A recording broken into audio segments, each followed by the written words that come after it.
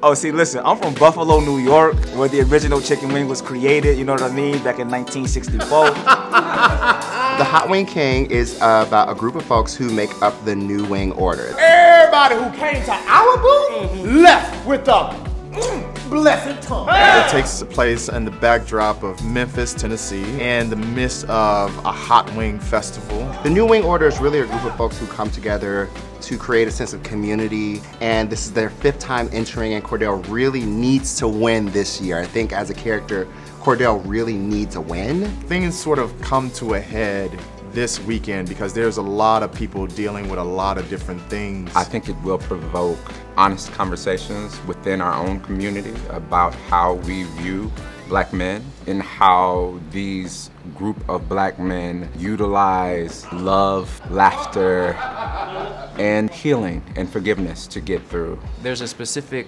type of masculinity that is attached to being a black man and to identify as a black man. And the show is so joyful and so buoyant. And what I love about this play is that you see so many different faces of what it means to be a black man. And for me, more than the chicken wings, what's most important is that. Those who come to experience this story, you will taste that sauce and you will leave fed, because we're gonna eat.